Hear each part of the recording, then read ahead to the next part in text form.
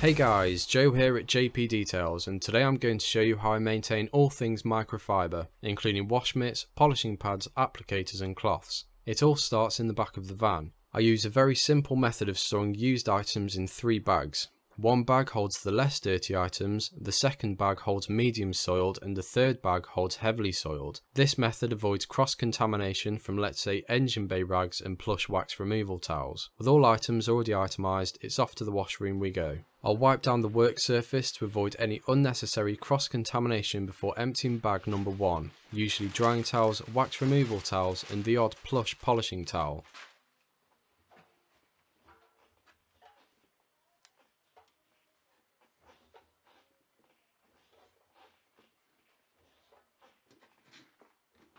For a full load, I'll use a brimmed cap of Fairy non-bio.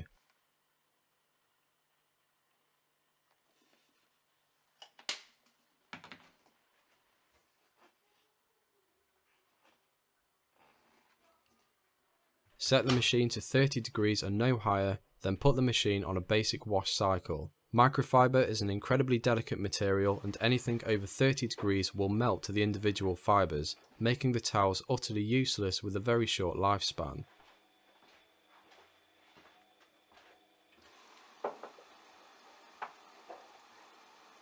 When the first load is done, the items will go outside to air dry if it's a nice day or on a clothes rack inside if it isn't.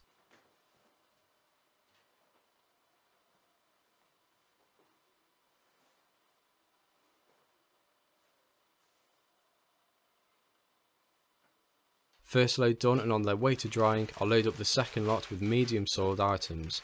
Often microfibers used for interior and exterior cleaning in the slightly grubbier jobs. For a brimmed load, I'll use 1 full cap of Fairy non-bio. Set the machine to 30 degrees for the basic wash cycle, and again once complete, air dry outside or on the clothes rack inside. The third wash cycle is for heavily soiled items, often towels used for engine bays or extremely grubby jobs. Again, a wash cycle of 30 degrees and never any higher, even for these filthy items, then dry outside or on a clothes rack inside. Microfiber wash mitts are always hand cleaned using Fairy non-bio. I found hand washing is just as effective as machine washing, but they tend to last longer and remain plush for longer when hand washed.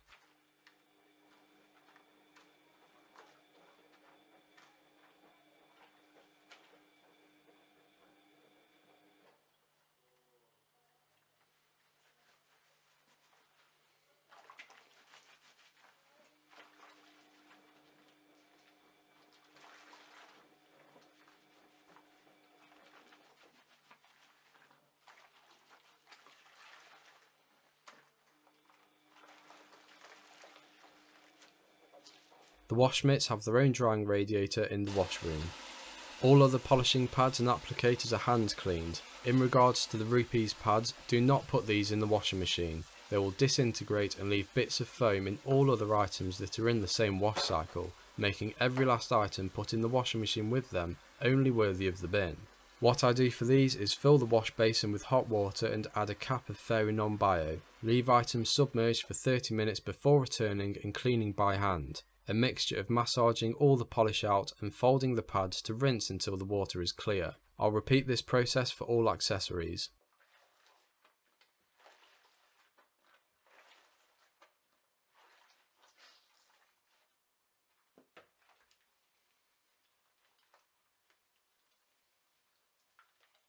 Once the first wash is done, I'll then individually soak each item with fresh water and rinse until clear. Hang outside or on the clothing rack inside to dry.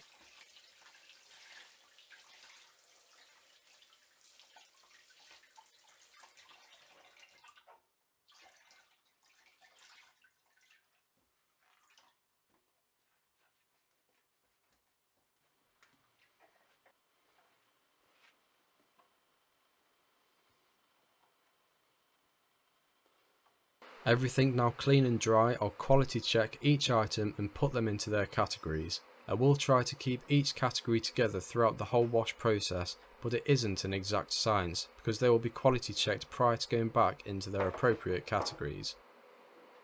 Obviously wash mitts and drying towels are kept separate, so I'll check for any bits of debris and if all is good, fold them up neatly.